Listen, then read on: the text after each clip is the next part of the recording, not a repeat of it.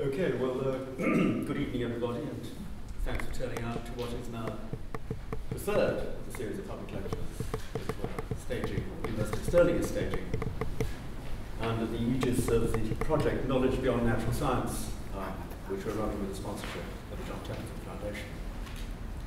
The focus of the project is on areas of our knowledge, or apparent knowledge, which on the face of it seem to be arrived at unscientifically, and which pose problems for scientific explanation. So they include in particular self-knowledge, knowledge of basic logic and mathematics, and knowledge of ethics, which we're as close to this evening. Almost everyone here, I think, is a philosophy professional, and to those, Paul Bohossian needs no introduction. But for anyone who isn't, I'll give an introduction anyway. Paul is Julius Silver Professor at New York University, where he's also Director of the New York Institute of Philosophy and Director of the NYU Global Institute for Advanced Study. Correct title. He has an extensive and highly influential record of research publication in areas broadly of overlap between philosophy of mind, philosophy of logic, philosophy of content, and epistemology. But also, unlike many of his peers, an accomplished track record of public philosophy, marked in particular by his book in 2006, Fear of Knowledge, in which he takes on the upsurge of interest in relativistic ideas. And that's what we're on this evening. I would say that that book is highly unusual for its combination, which Paul will illustrate again this evening, of highly sophisticated leading-edge argumentation coupled with accessible prose, so that any careful reader with or without philosophical training should be able to follow all the details with a bit of patience. So, without further ado, let me invite Paul to tell us whether we should be relativist about ethics.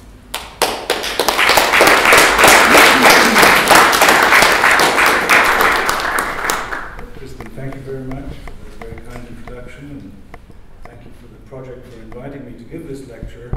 I really prefer introductions that manage expectations a little bit better than that. I'll work with it as best I can. I want to consider these two statements that are on the handout to begin with. One, it is morally right to educate girls and young women. And two, Earth is spherical. Now, two is what we call a descriptive statement. Describes a state of affairs, and it is capable of being called simply true or false. And it's also easy for us roughly to have a sense of what it is in virtue of which it is true or false. It has a truth maker, namely the shape of the earth. This truth maker need not itself be something simple or not further reducible. The truth maker for two is the shape of the earth, as we said, but that in turn might depend on all kinds of other facts, complicated facts about the distribution of particles and so forth. But the point is, we have a handle on this truth maker for its statement like two. Furthermore, and partly because we have such a good handle on it, we know how to go about settling or coming to know whether two is true through fairly well understood methods. By contrast with statement two, though, statement one is normative or evaluative or descriptive. These subtle differences between these different terms, but they won't matter for present purposes. Moral judgments do not say how things are, but how they ought to be. We shouldn't expect a definition of normativity in descriptive or non-normative terms. At some level, I think it's quite clear that the notion of normativity is a conceptual primitive. But we recognize the normativity of a judgment through the presence or absence of what are canonical normative terms, terms like ought, ought not, good, bad, right, wrong, has a reason to, has no reason to, and so forth. In addition to these canonically normative terms, there are other concepts that are also normative, but perhaps slightly hidden that they are so, and that it might take some analysis to reveal that they are. The word beautiful, for instance, is like that, because it's the notion of deserving to be appreciated in a certain way, or rational to believe is also like that, and that I'll make something of later on. Courageous, cowardly, and so forth. Now, I want to go back to statement one, the normative statement, moral judgment, and ask whether we can treat it in the same way as we treated statement two. That is, can we say, A, that one, like two, is capable of being simply true or false, that it has a truth maker, and B, that we can come to know its truth maker through well understood methods. I think if you examine ordinary moral judgment, practice with moral judgments, I think it's quite plausible that we certainly believe both A and B. That is, we behave with respect to a normative statement very much in the same way as we behave with respect to a descriptive statement. If I come across someone who denies one, and there are people who deny one, I think they believe something false when they say, no, it's not morally right to educate girls and young women. This suggests that I believe there is a fact of the matter that decides which of us in this disagreement is correct, and of course I believe that I am. Naturally, my opponent will believe the same about himself, but that just shows that we're both, in my sense, objectivists about the subject matter of one. We both believe that there is a fact of the matter, and that it's possible for us to know that fact. What we disagree is which of us knows the fact. This contrasts with how we would behave in the case of some other judgments. For example, with respect to basic gustatory taste judgments. Brussels sprouts are delicious, for example, which you will notice has a kind of objectivist syntax because it's attributing a property to the Brussels sprouts, namely being delicious. We nonetheless take a much more tolerant attitude about that disagreement. Indeed, it's not even clear that we treat these disagreements as real disagreements at all. In this case, excuse me, we don't act as though we believe there is a fact of the matter about whether Brussels sprouts are really delicious or not. We don't think there are any facts about what is really delicious. If I like them, that's fine. However, if you don't like them, I don't treat you as having made a factual mistake. I might think it's a shame that you don't get the same pleasure as I do from Brussels sprouts, but I don't think that I'm recognizing an objective fact where you are not. Our behavior towards one, the moral judgment, also contrasts with the way we would treat a seeming disagreement about statement 4, which is, you should not eat noisily. This statement of etiquette we regard as true in certain cultural settings, in Edinburgh maybe, but false in others, say Beijing, where it is often polite to show how much you're enjoying your food by eating it with a certain amount of noisy relish. But I don't similarly regard it as an appropriately culturally variable matter whether girls should receive educations. So in sum, my ordinary attitude towards disagreement about the moral judgment, 1, is much closer to the way I treat disagreements about the descriptive statement 2 than it is about 3 or 4. Now, the question, so that's so much for the ordinary attitude that we evince when we come across disagreements about these statements. The question is it sustainable, this ordinary attitude? Is it ultimately defensible? There is, of course, a substantial and influential philosophical tradition that holds that an objectivism about morality is not defensible. Philosophers in this tradition point to 2 classes of problem, one metaphysical, one epistemological. On the metaphysical side, they say, what could the truth maker for something like one possibly be?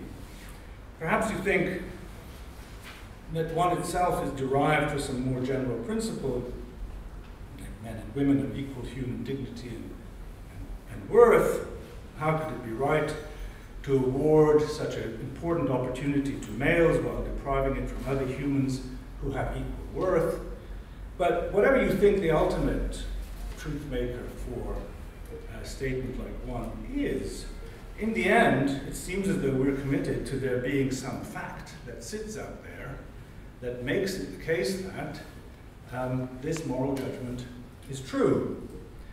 And people feel a puzzle. How could there be a normative, prescriptive, or evaluative fact just sitting out there in the same way that the fact about the shape of the earth just sits out there? And how could we know such a fact? Through what methods? It doesn't seem as though the usual methods in which we use for ordinary descriptive statements would apply. And furthermore, if these facts are just sitting out there, why is there so much disagreement about them out there in the real world, as there clearly is, for example, about something like the education of girls? Now, one way, of course, of responding to these puzzles is to think of moral facts as not merely sitting out there, but somehow or other grounded in the dictates of an almighty being. The facts don't just sit out there, they are God's commands. And even if we all believed in an almighty being, this would not be a good answer. And the reason, of course, was already very clearly pointed out by Plato. You don't want to say that something bad would have been good if God had willed it. The response would have to be that God, being essentially good, would never have willed a bad thing.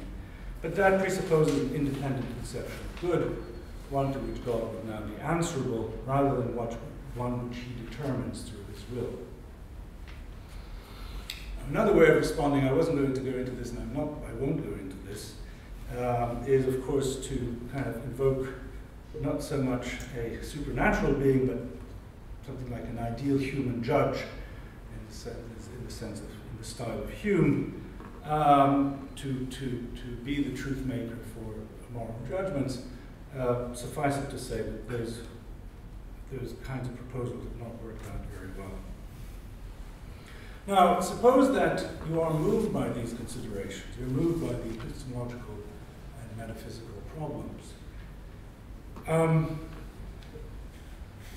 What should you do with judgments like one if you are not going to treat them objectivistically? Well, the only real options, and now here again, I'm going to not discuss one option that some people have taken to be very important, namely expressivism about morality. Well, we can go into why in the Q&A. But I think the real options are to treat judgments like one, either along the lines of 3 or along the lines of 4. That is to say, either by being nihilists about morality or by being relativists about it. And I'll say a little bit by way of explanation. So relativists, in my view, think that in some sense a judgment like one can be true, but not simply true. It can be true, but only true relative to something, a cultural or moral framework, we would loosely say. The other option is what I'm calling nihilism. Nihilists think that statements like one are in some very basic sense confused because they contain normative vocabulary that could not possibly contribute to saying something true or false. And basically they think that moral statements should be dropped and we should talk only about what our preferences are, just as we basically do with statements about Brussels sprouts. I mean, if you really, there are people who also try to propose, I think what Crispin has done along these lines, a relativistic view about these taste judgments, but I'm not sure that we gain much by doing that, as opposed to simply saying that we should drop talking about whether things are delicious or not, and just talk about what your preferences are. You can always use that vocabulary to express your preferences, but it would be clear what the underlying content really is. Now, in the case of morality, I think, in the case of taste, it's an interesting question how much you lose if you simply stuck to talking about preferences. But in the case of morality, it would be a very harsh view. It's very hard to see how we can make do without some moral vocabulary. When you look at the major moral evils, one that chestnut that's always trotted out, I think is good to use because it's a very clear case, which is that one ought not to torture a baby for your own pleasure. It's very hard to see how to describe the conviction that's expressed there simply by using the language of preference. I prefer to live in a world in which people don't do that. That doesn't seem to me to come close to capturing what it is that we want to say. Excuse me. Similarly, when we think of the great advances in moral thinking, the great moral progress that's been made, could we just say that while it used to be our preference to enslave people on the basis of the color of their skin, it's now our preference that we not do so? Of course, it is our preference that we not do so, but is that all it is, so that if someone were to have a different preference, we could not accuse them of having made an error? So in the face of the above, relativism can seem like just the right solution. It allows us to hang on to moral discourse and even allows us to talk about its truth or falsity, but it avoids a commitment to impersonal normative facts by making moral truth in some sense dependent on our variable practices and attitudes. Unfortunately, I'll be arguing that relativism itself is not a coherent option, that morality is not a coherent option. The worry that relativism might not be a coherent view is, of course, a familiar one. But it's familiar largely in application to the idea that all facts are relative, what we could call a global relativism. And here the worry is a familiar one about self-refutation.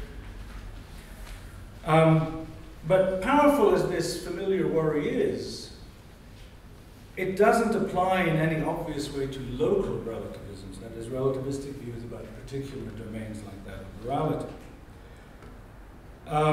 Nevertheless, I will be arguing that there is a substantial worry about how relativistic views of normative domains, such as that of morality, could be coherent. To see what the problem is, we need to formulate the view more precisely. So let's start with the question, what does it mean to relativize the facts of a given domain? Well, we have very important examples of this that are drawn from science. For example, before Galileo, we used to think that there was such a thing as absolute motion. Things either moving or not moving. But Galileo taught us there is no such thing as absolute motion. There's only motion relative to a specified frame of reference, and moreover, none of these frames is more privileged than any of the others. To take another famous example, before Einstein's special theory of relativity, we believed there was such a thing as absolute simultaneity. Either two events were simultaneous or they weren't.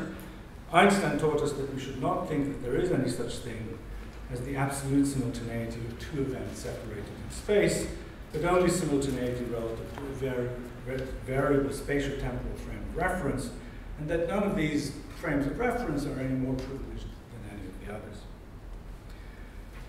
In both of these famous cases, what happens is that you start out with an absolute predicate, moves, or is simultaneous with, which we believe we can truly apply to the world. We become convinced, for good reason, that nothing in the world answers to that predicate, and that the most we can claim is that a close higher degree cousin of the predicate applies, moves relative to F, or is simultaneous relative to F. A lot of these things, by the way, you will locate on the handout in the follow along. So we recommend that people stop. I mean, this is what happens in the physical case. You recommend that people stop talking in terms of the absolute predicate and start only talking in terms of its higher degree relativistic cousin. Moves gives way to moves relative to F, or is simultaneous with gives way to is simultaneous relative to F, and we add none of these F's is more privileged than any of the others. Now these cases seem to provide us with a template for generating a relativistic view of morality. Thus, we could take the absolute predicate, is morally right, wrong, and we replace it with is morally right, wrong, relative to F. For example, instead of simply saying it's right to educate girls, we would have to say, on this relativistic view, it's right to educate girls relative to F. And the question is, what is F going to be in the moral case? We know what we're relativizing to in the case of motion or simultaneity, but what are we relativizing to in the case of morality? Now here there are two importantly different options, and they determine very different types of view. On the first, we relativize to some moral code or other, that is, to some person's or some community's background set of moral values. And we add, and none of these moral codes is more privileged than any of the others.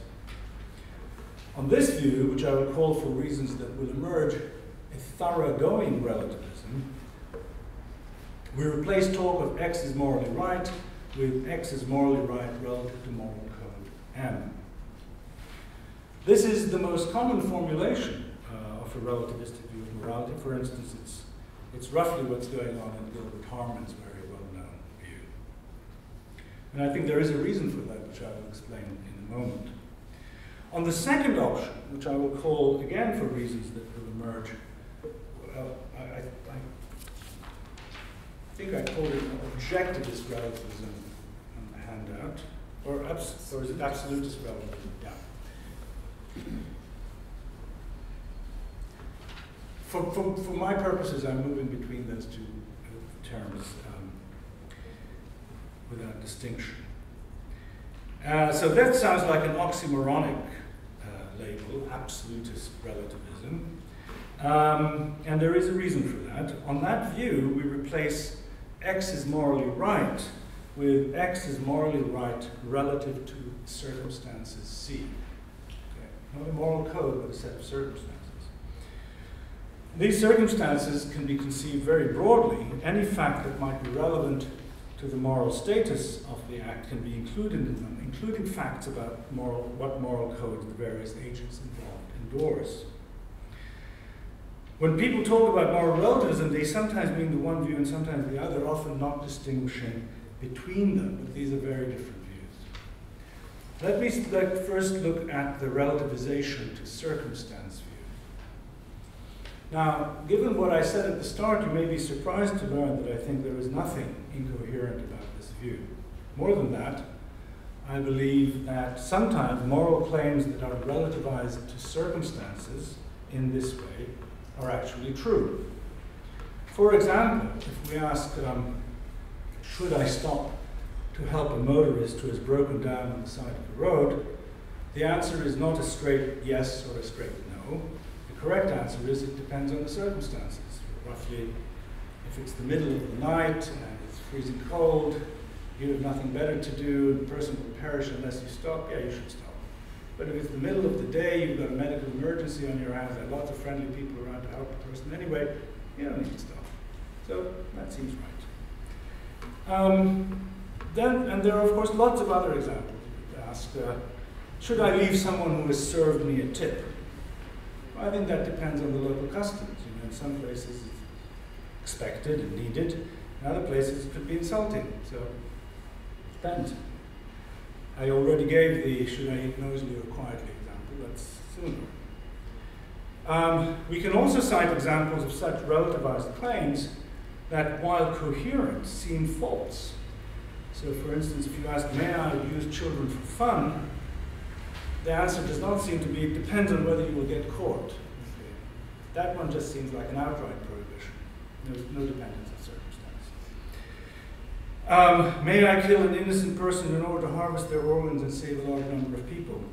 It depends on how important the person in question is. Oh, no, it doesn't. Finally, there are examples of circumstance-relative claims that are controversial. People argue about them. So, for instance, a lot of people argue about the question, may I torture someone to obtain information? And a lot of people think, in that case, there is no absolute prohibition. It does depend on how large a calamity is at stake. Now, there's a lot of discussion about this, But it shows you people understand the question, they understand the notion of dependence, they argue that dependence applies. Now, given that I started out saying that I was going to argue against the coherence of moral relativism, how can I say that this sort of relativization to circumstance is not only coherent, but sometimes true? The answer is that while it may be perfectly legitimate to call this a type of moral relativism, if you want, relativism, of course, is a technical term, so you have a lot of leeway in how you get to use it. It's not the sort of moral relativism that can accommodate the metaphysical and epistemological motivations that motivated relativism in the first place, and which I outlined at the beginning of the paper. Okay. This is why it's very, very important in all philosophical problems, I think, but especially here. What you have to do is tell us what work you expect a certain position to do in order for us to be able to have a substantive discussion about whether the position is doing that work and is capable of doing that work. A lot of the times what you find is people arguing, is this a relativistic view or not, where that's a terminological issue.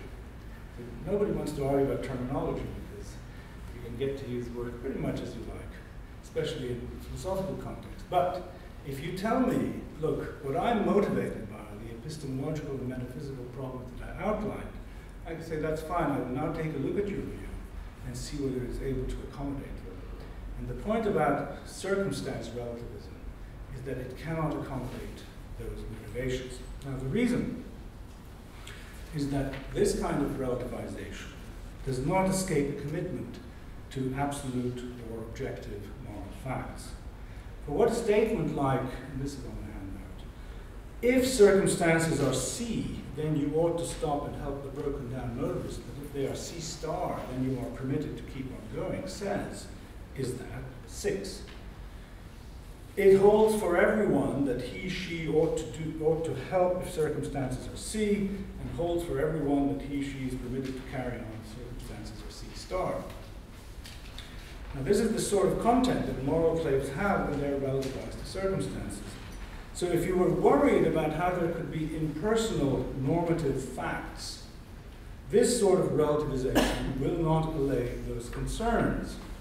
There is just as much of a problem seeing how there could be impersonal normative facts of the form 7, you ought to do 5 circumstances or C, as there is about facts of the form, you ought to do 5 no matter what the circumstances. In fact, if anything, 7 is a little bit more complicated, because the other one just says it doesn't matter what the circumstances are. This one tells you what you ought to do given such and such circumstances. Now, I think this helps explain why a moral relativist like Gilbert Harman relativizes not to a person's circumstances,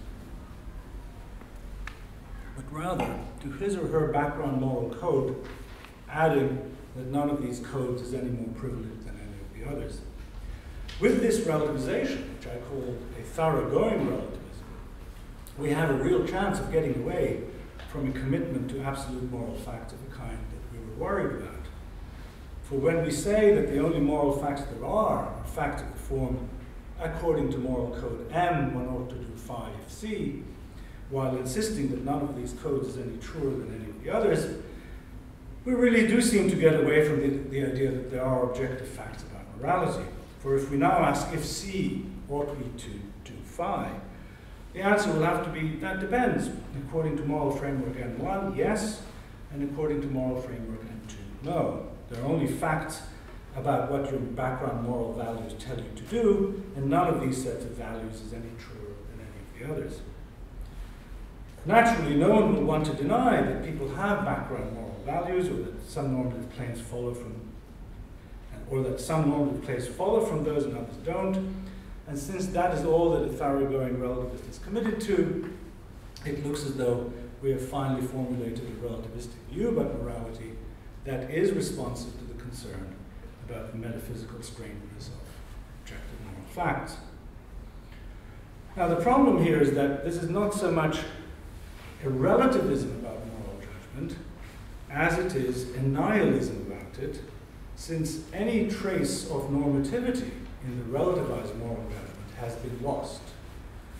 if all I can say is things like 10, it's right to educate girls according to my moral code, and 11, it's wrong to educate girls according to the code of the Taliban, then I've only said things with which everyone can agree, no matter what their moral perspective.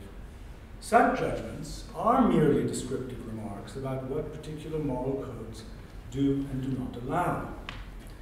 And the upshot is indistinguishable from relativism or nihilism about moral judgment. Now recall, the idea was that relativism was supposed to be distinct from nihilism. It was supposed to be a way of retaining moral discourse while evading its supposedly naive commitment to objective moral facts by accepting only a relativized version of those facts. But if what I've said is right, then real relativism, one that has a prima facie chance of evading commitment to objective moral facts, does not do that at all. Rather, it ends up eliminating moral discourse, replacing it with purely descriptive remarks that are ill-suited to play anything like a normative role. So, we seem to face a dilemma. We could relativize moral claims to circumstances or to background moral codes. On the first option, we get credible results, but nothing that evades commitment to objective moral truths. On the latter option, we avoid commitment to objective moral truths, but we preserve nothing of the original subject matter, and so fail to distinguish the view from nihilism. Either way, we don't get something that the relativist said he was after, which is to avoid both the pitfalls of nihilism and objectivism. So I think if the argument is correct, then this fundamental contention that Derek Parfit used to make, which is that if normativity is real, then it has to be objective, is, I think, supported. So where does that leave us?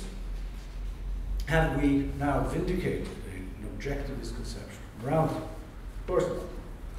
For one thing, if the argument up to this point is successful, all it shows is the conditional. If you want to continue making moral judgments, you had better be willing to countenance some objective moral facts. Relativism will not allow you to both hang on to the discourse while distancing yourself from such facts. And this condition, of course, still leaves the option that normativity is not real. Perhaps nihilism is correct, according to which we should drop normative vocabulary and simply talk about our preferences. For another, none of this tells us how to respond to the very real metaphysical and epistemological problems which motivated a skepticism about objectivism in the first place. So, is there a way of deciding between nihilism and objectivism? Is nihilism a real option? I think if the only normative domain we were dealing with were aesthetics, nihilism would be a real option. It makes me sad to say this, because I find it very hard to believe that there are no objective facts about what is more aesthetically valuable than what. If I were to come across someone who thought that Barry Manilow, just a big standard chestnut, was just as great a composer as Bach, I would find that absurd. I would behave like an objectivist bully, which is something I was often accused of doing. Unless I had an answer to the metaphysical and epistemological problems about objective value, this would remain just a conviction on my part. The idea that all that's really going on in such disputes is one person's preference over another would not have been refuted. But what about the case of morality? Is nihilism a real option in that case? Well, I've already said that it would be a very costly option that would leave us unable to say things that we desperately want to say, like, for example, that it's not a mere preference that we now disapprove of slavery. But just like in the case of aesthetics, while costly, I think it's not incoherent. Arguably, though, there is one normative domain in which nihilism is not a coherent option, and that is the domain of rationality. The objective facts that we don't have much choice about acknowledging are facts about what you ought to believe given the evidential circumstance that you're in. Why do we have no choice but to acknowledge facts about rationality? Well, I mean, this will be very condensed, of course, but to give you a sense of what that is, let's start with the famous paradox known as Moore's paradox. More paradoxical statements or utterances of the form more one, P, but I do not believe that P. For example, Berlin is the capital of Germany, but I do not believe that Berlin is the capital of Germany. More one sentences are not outright contradictions. There is nothing self-contradictory about Berlin being the capital of Germany and you're not believing it, or my not believing it, I should say. So what explains why it would be odd for someone to assert more one?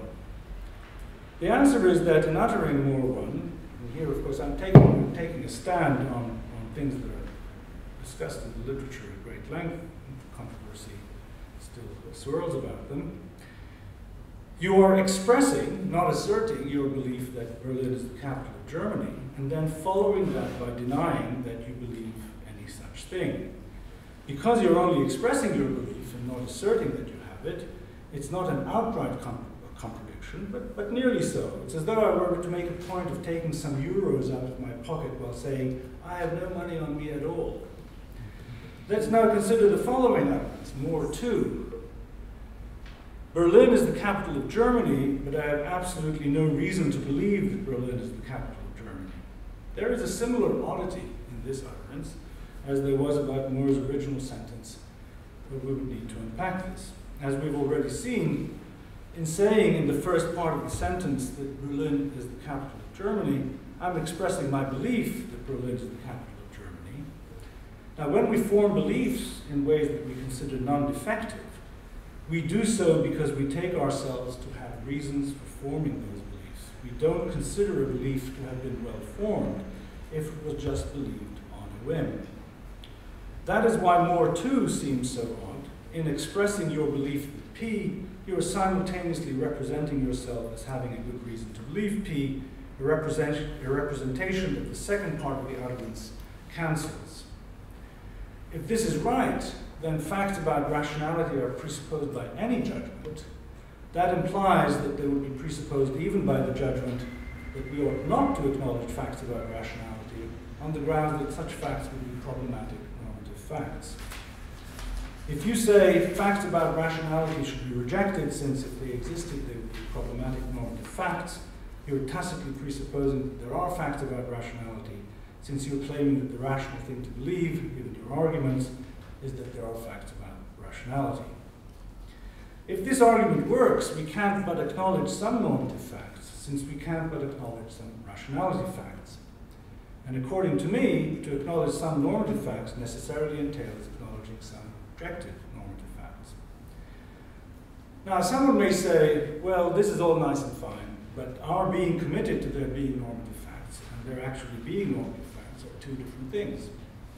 You may have shown that we human agents have no choice but to acknowledge rationality facts, but that doesn't mean that there actually are any.